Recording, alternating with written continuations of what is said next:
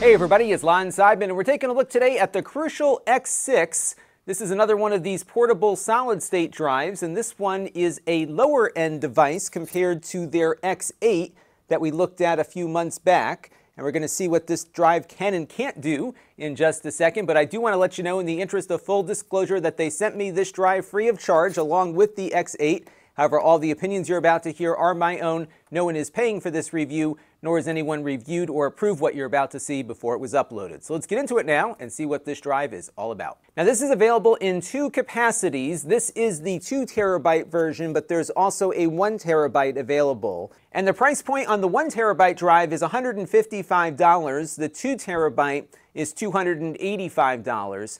I think the 2 terabyte drive, this one, is probably the best value proposition for this particular model. And the reason is that the X8 here, which performs much better, doesn't cost all that much more in its 1 terabyte capacity versus this one. The 2 terabyte drive does offer some savings versus other 2 terabyte solid-state drives on the market, but as you'll see in a few minutes, the performance here is not nearly as good as some of the more premium drives that are out there. There's definitely an effort afoot by many manufacturers of these drives to carve out a low end, but at the moment the low end isn't all that less expensive than the high end, and there's a significant performance difference between the two. So stay tuned as we work our way through the review here to see exactly the performance differences.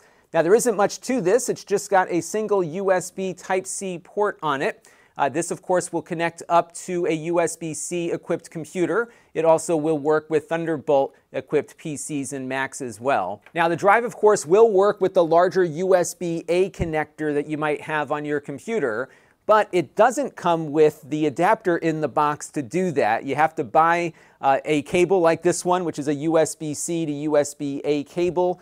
Or you can buy a version of this drive that has the adapter in the box for a few dollars more. The drive is the same in either SKU, but one will come with the adapter, the other one doesn't. So if you have a USB-C equipped computer, this is going to be fine. You'll get the USB-C to USB-C cable in the box, but if you need this, you're going to have to pay a little bit more to get it connected.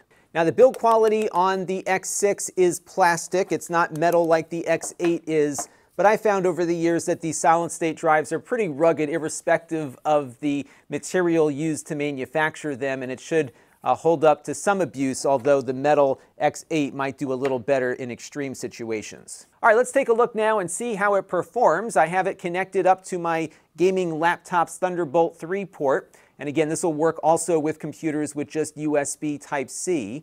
Now, this is a Gen 2 connector, meaning that we've got 10 gigabits of bandwidth running through the cable here, but we're not going to hit 10 gigabits of actual performance. So as you can see here, we're pushing about 320 megabytes per second out to the drive on the write test, and it's reading data back at about 517 megabytes per second or so. There are certainly much faster drives out there on the market powered by NVMe technology, like the X8 here that we looked at a few months ago.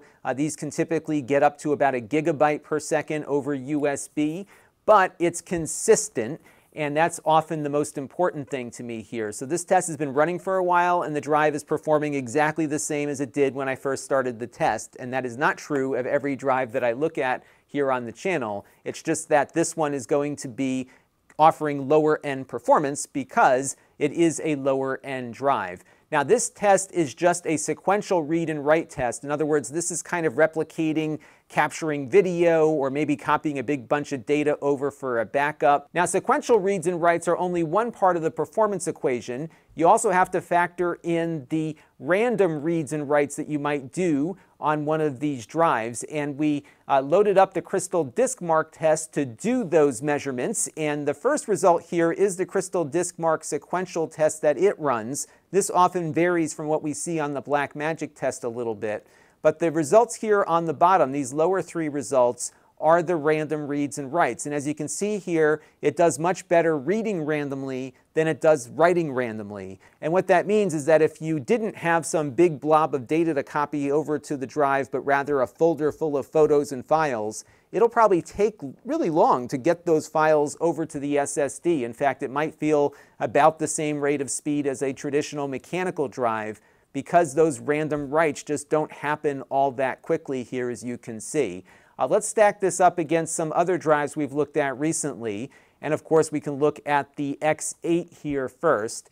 And if we look at the random writes that that drive can do, it is significantly faster at all levels. So if you are doing a lot of those little file writes all the time, the X8, which is just a little bit more in its 1 terabyte configuration, might be worth considering just for the performance alone.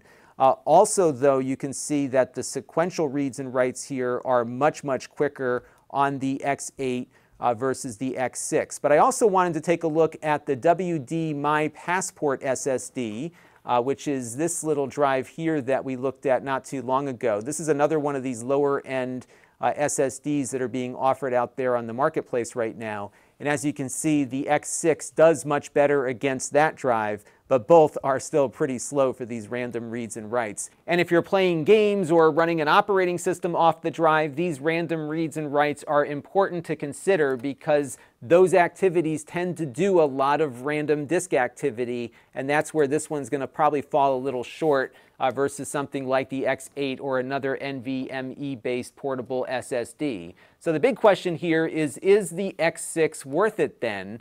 And I think if you're looking at the 2 terabyte version like we have here, there is a value proposition. It does cost less than other portable 2 terabyte SSDs, but it doesn't perform as well as those do. So if you're just writing big blobs of data to securely transport between places, then this will probably do the trick for you, given that you will get the benefits of a solid-state drive's ruggedness at a lower price. It's just going to take longer to get that data written to it versus something like the X8 that has the NVMe on board. So if you don't need the performance so much as you need the capacity, again, the 2 terabyte one here makes a lot of sense. It doesn't make as much sense, though, at the 1 terabyte level, given that the X8 here really doesn't cost all that much more, and you get a lot more performance out of it. That's going to do it for now. Until next time, this is Lon.TV. Thanks for watching. This channel is brought to you by the Lon.TV supporters, including gold level supporters Tom Albrecht, Chris Allegretta,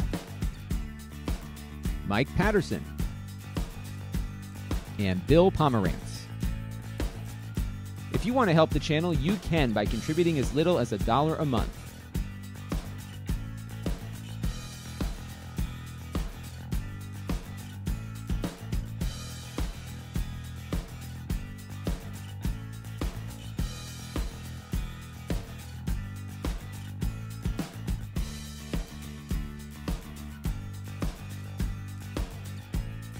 Head over to lon.tv/support to learn more.